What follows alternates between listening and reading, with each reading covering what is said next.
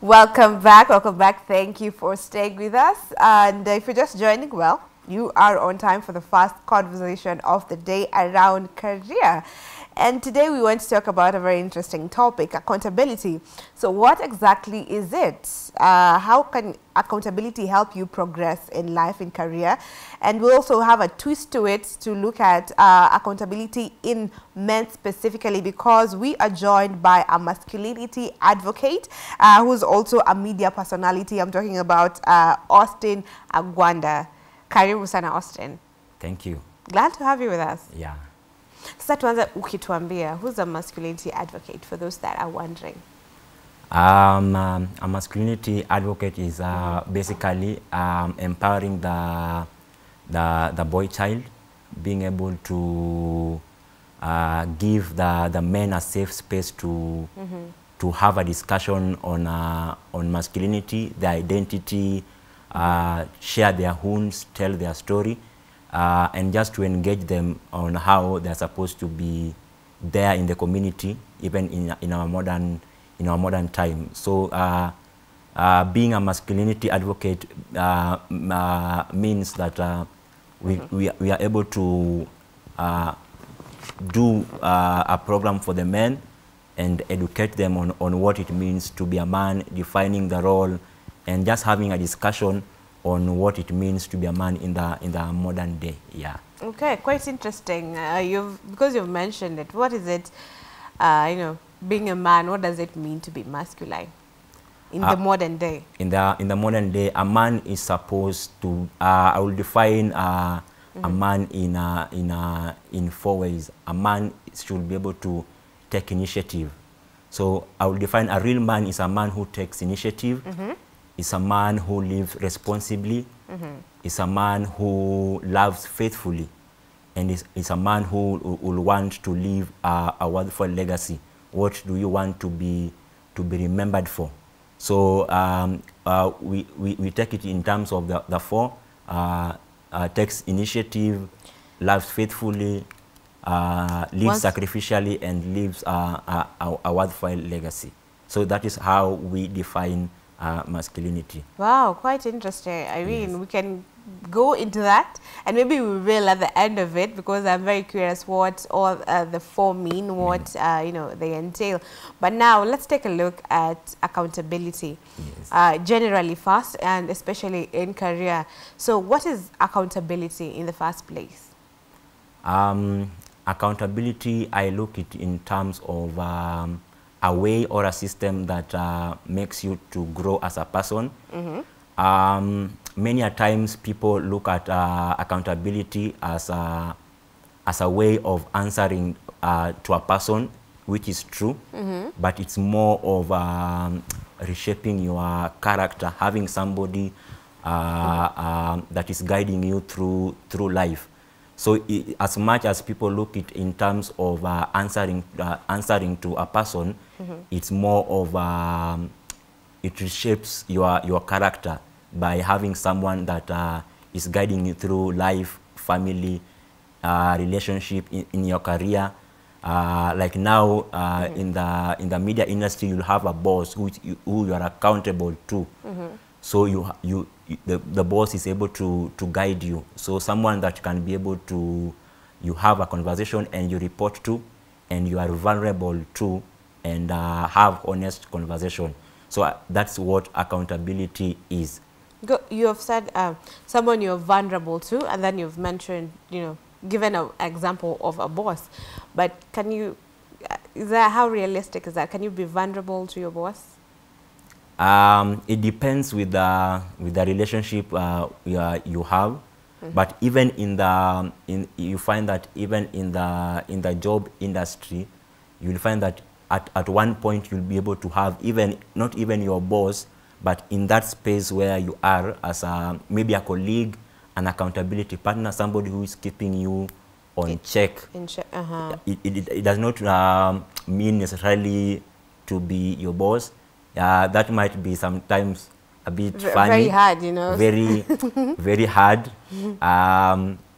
Being that now you look at your boss in terms of there's how you look, you view your boss. So it might be not easy to be vulnerable, but have somebody who is keeping you on check. Maybe you have an ambition, a goal where you want to achieve. So the person is keeping you on check in terms of the space things that you're supposed to do. Yeah. So basically, it's someone you can be answerable to. Yeah. And someone to, as you've said, keep you in check. So that's an accountability partner that you need to have.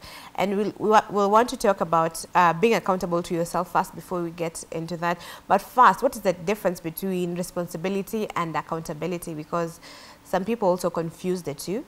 There's responsibility, and this is to self now. Responsibility and accountability.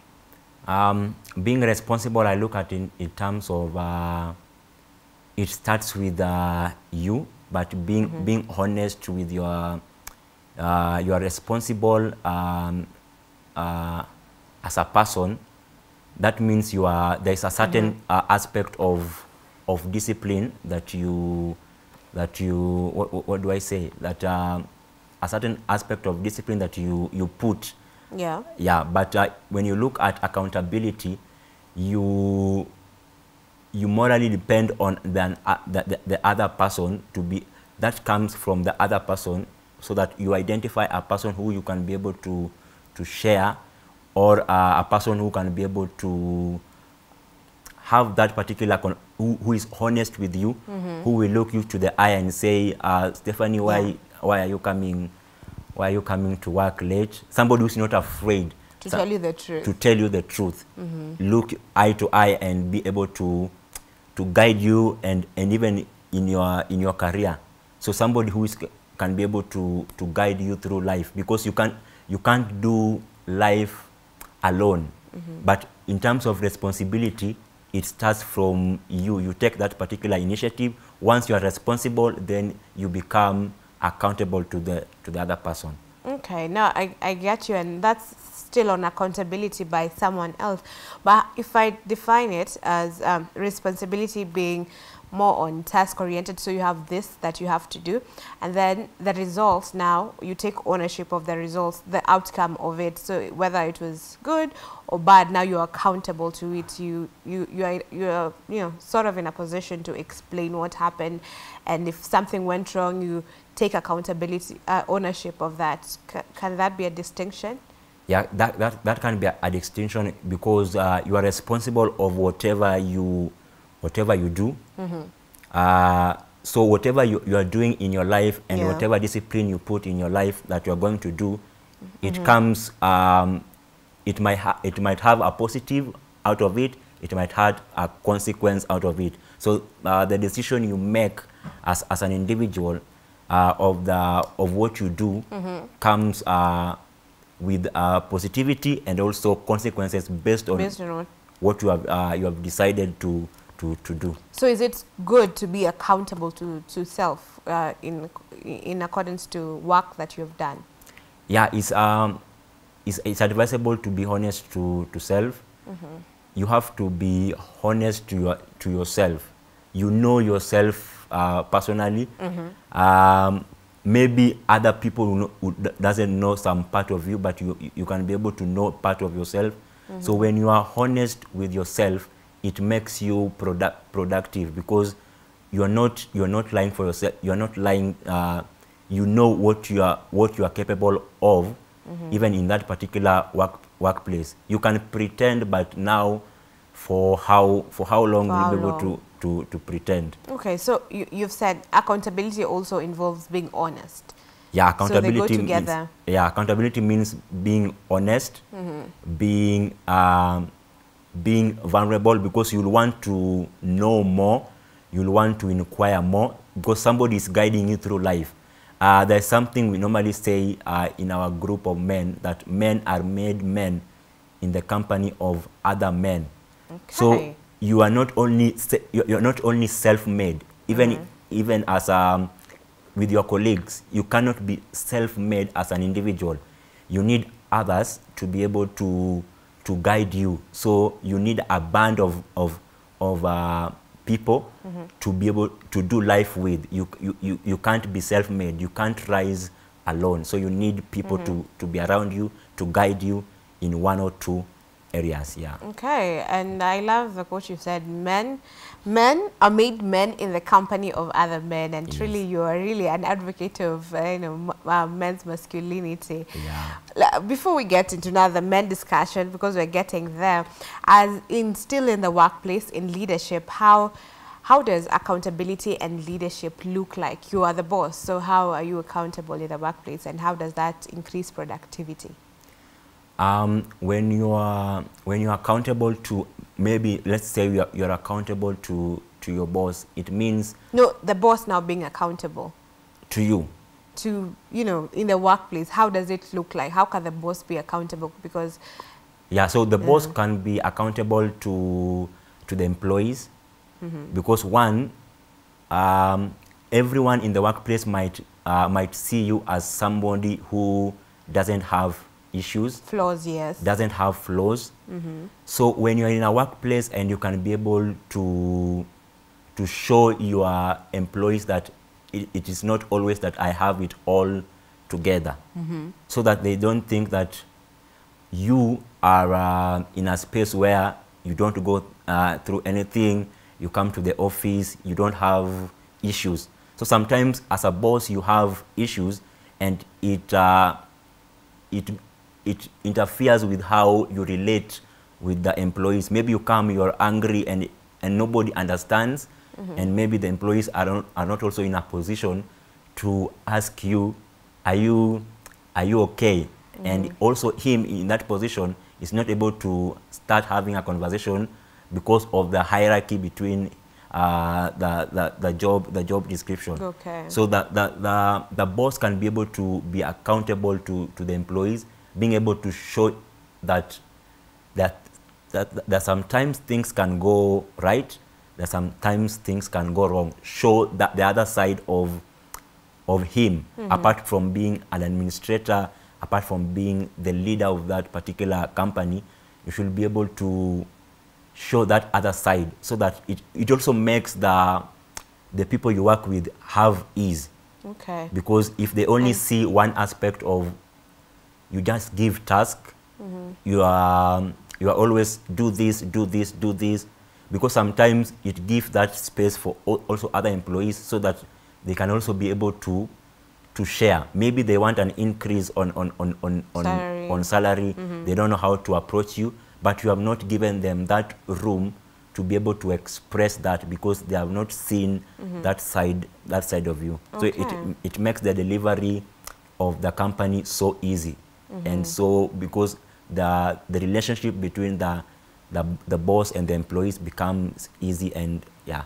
And in an instance where the boss takes ownership of maybe something that went wrong, something he was supervising, you know, it's easy for a leader to do blame game, yeah?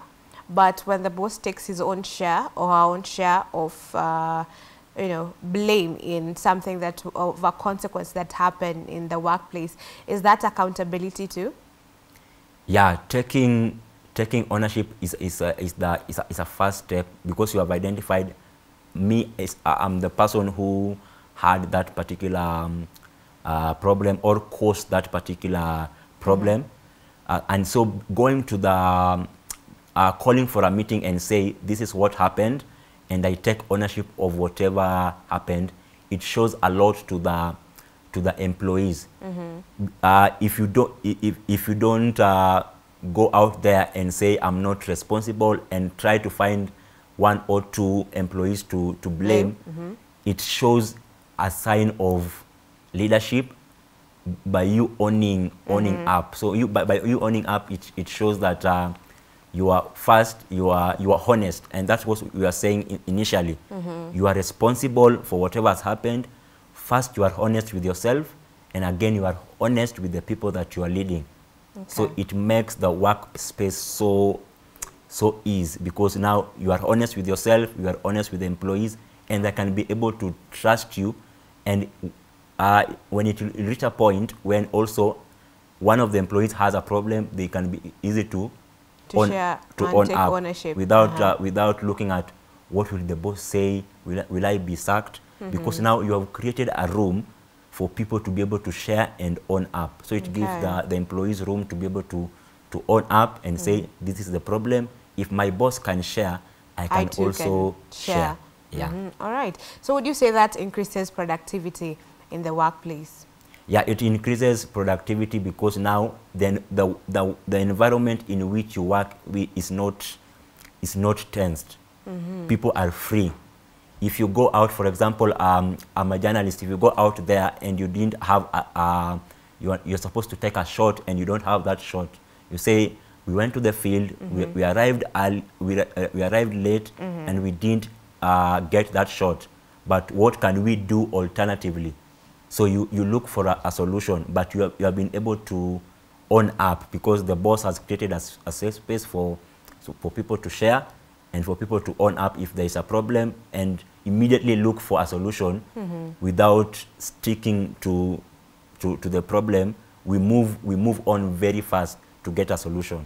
Okay, amazing.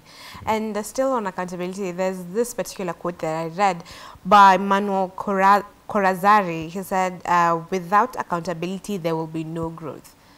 So speak on that a little bit, how it's associated with growth, accountability. Yeah, when you look at, that's what I was saying initially, even in the first place, it goes with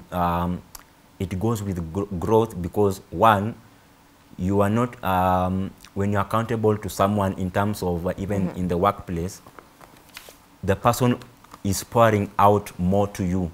The person is willing to share more to you because of that, being able to be accountable to him, being honest also to, both of you are honest, both of you can be able to say, this is what is happening, and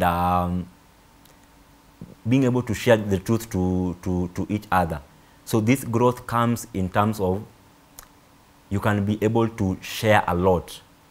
What when you're in a company and the company has a vision board, what's the vision of this particular company? So the person is keeping you on check.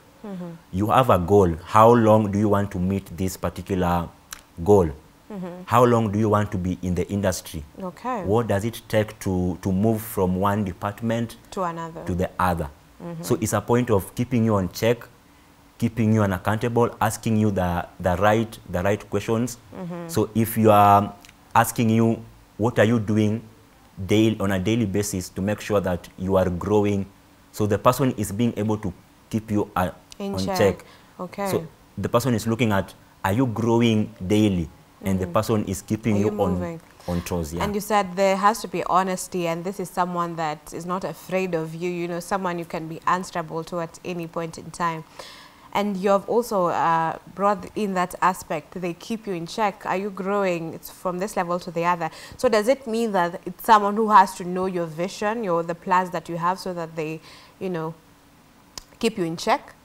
Yeah. When we are talking about accountability, we are looking at a person that you have a relationship with. So you have to have a relationship with that person. Because at that point, you are not going to be able to share. And when we were looking at in terms of the boss being vulnerable, he has created a room, a rapport for that relationship, for that conversation to start. So that there has to be a relationship for that particular conversation to be able to. If you don't have a relationship, if I don't have a relationship with you, it will be on we'll be working on a colleague basis, but we'll not have more than that. We'll not have more that discussion. So we'll be coming to work, we'll be just doing our work, but when we don't create that environment for that relationship, then I will not be able to open up or to be able to be honest. Right. So we try to look at that in terms of being honest. So once you are honest, the person can be able to know what's the problem. When you don't share, when you're not honest, I cannot be able to help from my end. So the person from the other end can help because he knows this is what you are. This is because you have said, I've come and told you this is the problem and this. So I can be able to help from that point because you have been honest, and now I can be able to help you. So now that brings me to the question, how do you identify someone who can be your accountability partner? Yeah, someone who can be your accountability partner is someone, someone you know, your accountability partner, someone you you look up to. So you can be able to identify somebody who is ahead of you. Look at it in terms of your workplace. Look at it in terms of your career. Your career. You'll want somebody to be accountable to you. There's this person you admire, and you want him to or her to be accountable to you, because you should be accountable to them. Yeah, and you are looking at that in terms of there are things that the pitfalls that they went through that you not want to go through yourself. So you will want to have someone who has gone ahead of you, who can be able to hold you account, and maybe share their stories on their journey, on for example, journalism, on what they have gone through. So you look for somebody who has gone ahead of you, because also as an employee, there's something you're looking for. There's something that you will spot in somebody and say, this particular person has what I need. So that aspect that you look. There's an aspect that you look. Maybe I will want to do anchoring like somebody. So there's something that you look. So you'll go and reach out to someone who you look up to. Maybe sometimes you may not be able to in a position to reach out to that person, because somebody might be saying, what if I look for accountability partner and that person is unreachable, or maybe that person is a celeb and I cannot be able to get them. But you should be able to get someone who is close. Yeah, someone who knows you as much as you know them. They also need to know. Yeah, your accountability partner. I see people saying my mentor is on the other side, or accountability partner is someone on a movie the other side. The person does not know you, but the way we say it is a person you should be able to have a relationship, have a conversation with, not somebody that is far from you. Yeah. Okay. So a mentor can be an accountability partner. Yeah. So there's an aspect of accountable in different aspects. That somebody will want you to be accountable for him or her in terms of sexual purity, in terms of family, in terms of goals, in terms of finances. So that and again, you'll find that you have different. You are allowed to be able to have different mentors on different things. Maybe you have a mentor on this, family, finances, leadership. So you may have different mentors, but accountability partner is someone you should be able to have a relationship with. And it can also be your mate, just a colleague that wants to keep you accountable. Yeah. So when you are talking about accountability, there are three people you should be able to be accountable to. There are people who are ahead of you, those that you look up to, those that can rebuke you, those that you cannot speak. He says a word, you cannot speak after that word. Then you have those that are your peers, your colleagues. They are your same age bracket, or you work in that particular space. So there are people who are ahead of you, the old people, that are your peers. Then there's the people who are younger than you. They are young and they look up to you. Okay, so that can also be accountability. Accountability. So they keep you accountable because you know someone out there is looking out for Stephanie. You want to be Stephanie. You want to be on TV. So you know that whatever you do, it affects somebody outside there. Okay. So you are accountable on what you do, knowing that there are young people outside there that are looking at you and you want to be like you. So whatever you do, you look it in terms of the people who are looking up to you. Okay. Yeah. Interesting. So now let us roll it back to now men and accountability. Yes. How does that look like? Compared to ladies, most ladies have relationship, they have conversations, but you'll find as men don't like being answerable to anyone. Because Mbona unaniuliza, mimi ni mwanaume. mimi ni mwanaume, I know what I'm doing. Maybe I'm having a problem, it is my problem. Let me deal with it. I will fix it, I will deal with it. So men look at it in terms of, this is my problem, I will fix it. I don't have to be answerable to anyone, but that is a dangerous, I will call it a dangerous way to go. Not being able to accountable, and sometimes even people misbehave in relationship because they don't have people who are accountable to them, or people who talk to them. So can you be able to be accountable and let somebody ask you a question? So do you have men who are accountable to you when you misbehave? Does it have to be men being accountable to men, or can a lady be accountable, a man be held accountable by a lady, let's say even in a relationship? So I want to keep you accountable in matters your career. Yeah, you can be able to have accountability. Now it goes back again to the relationship you have with that particular person. Yeah. So that somebody will say, unaniambia kama nani? So there is that aspect, because not everybody will want, I will not want everybody to talk to me, ask me anything, just anybody. So it means you want, it's not just anybody that will want you questions, because people will want to ask you questions, and you are asking as who in my life, because people, but depending on the relationship, you can be able to keep account the other gender, but it also depends on that, on the relationship you have with that person. Okay, so you're saying men should also be accountable. Yeah, to either. They should have someone they are accountable, even in terms of even the relationship. Yeah. For a lady, if you are dating a man and you are in a relationship, and for example you are in a relationship, or your wife has an issue, and he knows that I have accountability partners, can your girlfriend be able to go to the men that they know are my accountability partners and say, Austin is out of order, can you talk to Austin? So you should be able to have accountability partners that even your wife or girlfriend can be able to approach, because even when you are dating as a lady, when a man does not have an accountability partner or someone authority above him, it's a red flag. This person does not have someone is answerable to or accountable to. So when the relationship goes to south, who do you go to? You don't know him. You don't know who is accountable to him, who can speak to him.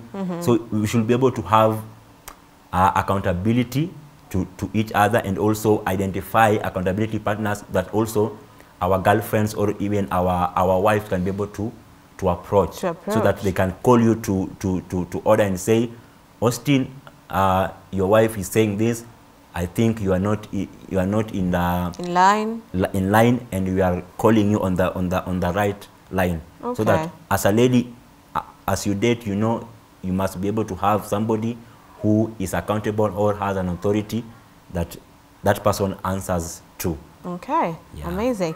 This statement that you said, like, I'm back to it again. Men are made men by being by what, something in the company of other men. Yes. Yes. So I know it's almost self-explanatory, but you want to add more to it?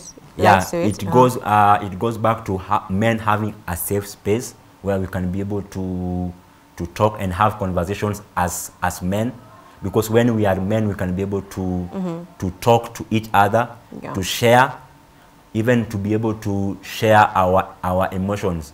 Now that when you find that when there is a lady amongst us, we cannot be able to have that open up and have that particular space.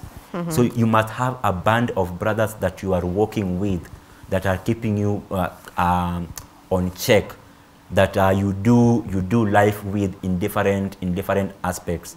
So you must have a band of brothers that you work with, and that make sure that they guide you through also the process of masculinity. But what kind of band of brothers do you need? Because there are a band of brothers that will just take you kwa sherehe na mchochane huko and then it just ends there. Yeah, you it's not you know how the band of brothers that you choose. It goes back to what we are saying, that people that are honest to you, people that you can lay your soul, your heart to, people who you can tell, by the way, I'm going through this, and they will not judge you. I'm going through even struggling with pornography, something like that, and they will still stick to you, knowing that you are struggling, knowing your struggles, they will still stick to you.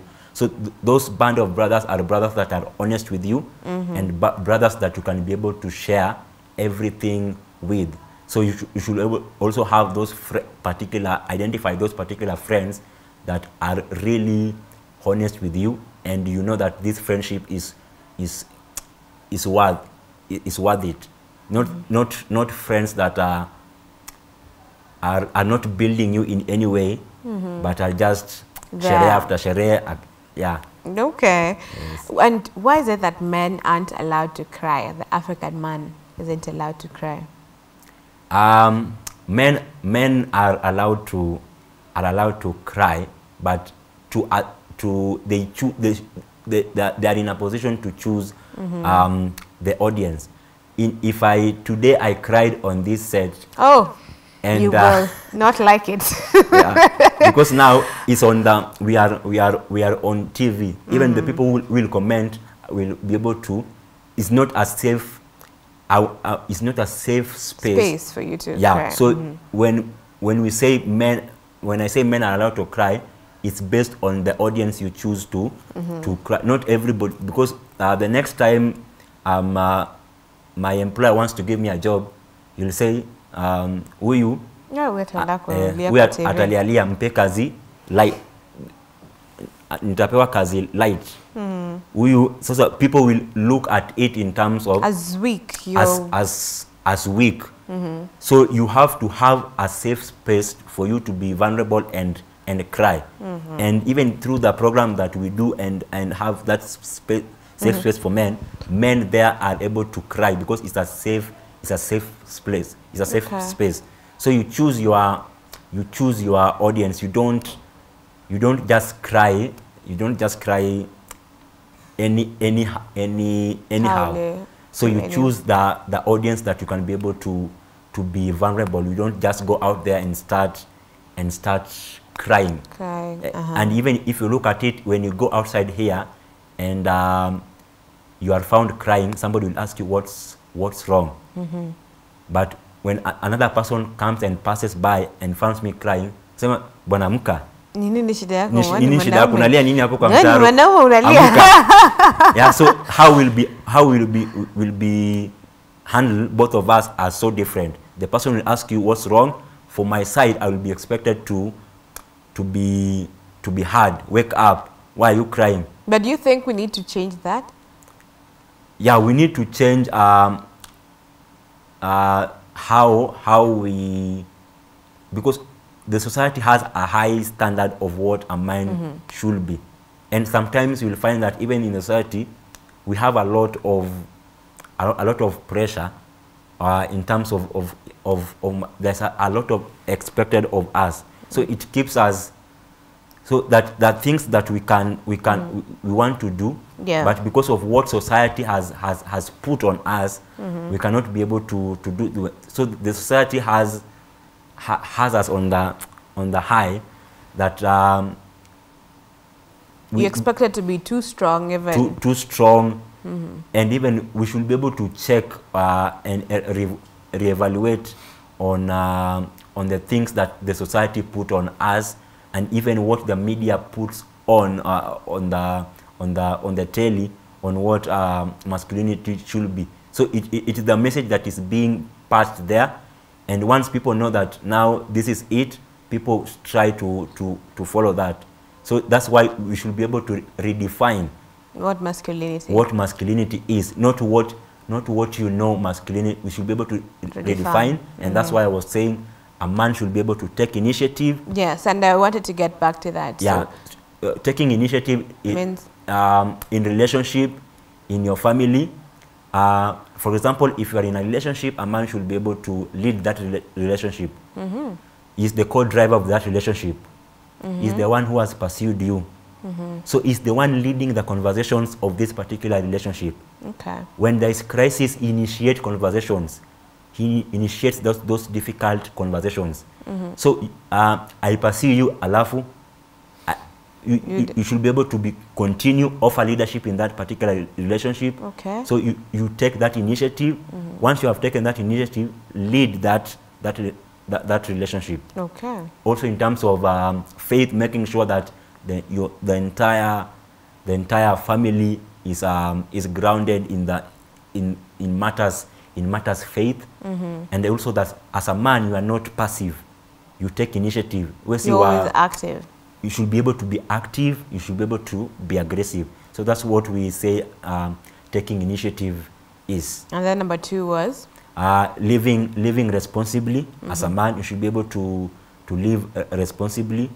Be honest with yourself. How you carry out yourself out there. Then we talk about leading sacrificially. You should be able to offer service. Sacrifice, offer services to community, sacrifice in that particular relationship by serving. And also we look at faithfulness. You should be able to love faithfully. Make sure you have, I've seen this debate of you having more than one wife. So you should be able to have one person that you are committed to and you are totally faithful. And lastly, leave a worthwhile legacy. What will you want to be remembered for as a man? What will you want people to read at your funeral? So what legacy do you want to be remembered for? Wow. So those are the 5 things we talk about what the definitions of a man is. I feel we should replace this with tall, dark and handsome at this point. Yeah. Speaking to the ladies. Yeah. All right, so and with all that you need to have someone that you're accountable to, so that they make sure you're always taking initiative. In case you're diverting, they bring you back online to ensure that you are loving faithfully, you are in service, yes, and all that you've mentioned. Yeah. All right. So you should also have accountability is key. There's no way, even in both gender, in workplace, in family, there's no way you can run away from accountability. Is one dangerous thing that you want to do life alone. You think you are the one who knows, and you don't want somebody to question or ask you or probe you more on what you're doing as a person. So you can't do life alone. You should be able to have accountability partner in every aspect of your life, family, workplace, everywhere in the relationship. Also have those accountability partners. And so in every aspect, you can't run away from having accountability. These people are looking out for you. They mean good for you. They mean growth, and that's why I was saying it is more of growth, taking you to the next level, than looking accountability like answering to a person. Don't look at as answering to a person. Look at it in terms of this is an opportunity to grow or to go to another level. You are learning from those that are ahead of you. You are learning from your peers who are keeping you accountable, and those that are behind you are looking up to you for accountability. Wow, amazing. I was about to close it, but I've just seen a question that has come in from a viewer. Is it realistic to have a person of the opposite sex be accountable to you without mixed feelings involved? So let's say me, and then I have a male person being holding me accountable. Will that work out well? it will not work out well. I'm looking at it in terms of having the same opposite gender, and we are sharing some deep stuff. And are you in a position, because now when we start being vulnerable and you're from the opposite gender, yeah, there's I don't know how you will run away from. There's that touch. There's that connection that you build. There's that connection that you build, because this person is you're sharing with. You're sharing a lot. Just not any the things that you can be able to share that are very surface, shallow. But when you have somebody that you are accountable, you are sharing some deep stuff. There's something that you are struggling with, and at the end of the day, you guys, you will be able to be connected in some way because of the sharing. Yeah. And it will keep on having that.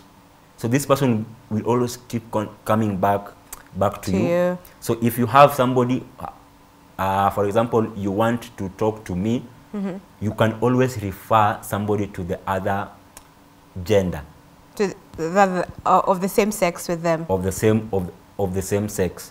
For example, if somebody is married, and he for example, let's assume I'm married, and a lady comes to me to share something. That's something he can share with so I will refer her to my wife, instead of having me being able to handle her at that particular level. So you can be able to refer, to avoid that particular scenario where you guys are going to be emotionally entangled. Connected, So there's going to be an entanglement when you share some deep stuff with the opposite sex. But what if it's an elderly person, someone that's like a mentor, because a mentor maybe might be someone who's 20 years older than you, but is of a different sex? So there's something that I said previously. Men are made men in the company of other men. So there's some things you may not understand in your own context as a lady that you can be able to help. So you will find that things that you cannot be able to handle. So a lady cannot be able to, let's say that you help a man. So do you know how to become a man? So no. For you to be able to have that particular conversation, so a lady should not be in a position to be having that particular conversation unless you know as a lady how it means to be a man. Even with maybe unless you look at that person who is bigger and as a mentor, somebody, but again the person in his own wisdom should be able to refer you to someone you can be able to connect with. You can share with him to a certain extent, especially on career. On career you can be able to share, but now when we say we go to personal stuff, you can be able to share to some extent, but when I feel that this at this particular point I should be able to put a boundary. Yeah, so I should be able to know this one now we are going overboard, and when you come more closer it will lead to something else. So you can have that conversation to a certain extent, but not to a certain extent again, putting that particular boundary so that you don't go to another overboard. All right. Yeah. So use wisdom. Wisdom is the principal thing. Wisdom, yes. Okay, thank you very much, Austin. Asante. It's been a pleasure having this conversation with you. Karibu. Where can people get you on your social media platform, and what program are you running that is your camera?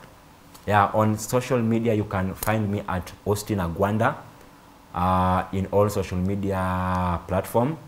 The program we do is called Man Enough.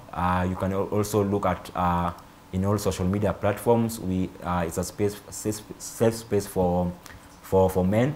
So go to those particular social medias, and you can able to have those particular conversation and make sure that we are redefining masculinity and boy child anashughulikiwa. Yeah. Amazing. You have said it. Thank you very much, Austin. So that has been Austin Agwanda, who's a masculinity advocate, also a media personality, and they're championing for at least non-toxic masculinity. That is, what have you said it's called, the program? Man Enough. Man Enough. So you are man enough. You can join that particular program. Today we have been talking about accountability in matters career and even in personal life, delving also into men and accountability. I hope that has helped you one way or the other. Thank you for staying with us. More is to come. Y254 is the channel. Y254 channel is a platform where you can talk to us using the hashtag Y in the morning. My name is Stephanie Ayata. We take a short break and then we'll be right back.